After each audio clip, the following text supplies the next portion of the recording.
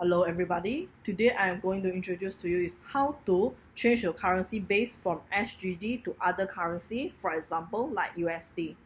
So let's click list and currency. First thing, let's delete this USD first. Delete the currency, and then you can see here Singapore dollar local.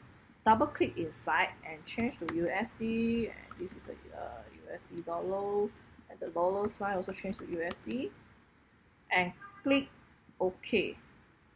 And now your currency, default currency, which means your base currency, is changed to USD.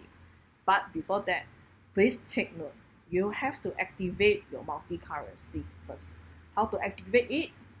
Set up, preference, under system, tick ideal in multiple currency, system 1.